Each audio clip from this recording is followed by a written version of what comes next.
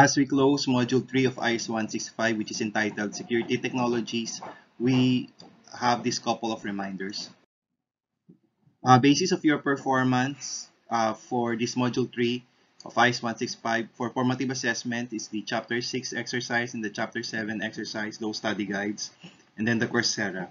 For summative assessments, Quiz 3 will weigh 30% of your grade, and the case study output, the document together with the presentation, will weigh 30% of your grade. And this will all, Quiz 3 and case study will be under the summative assessments.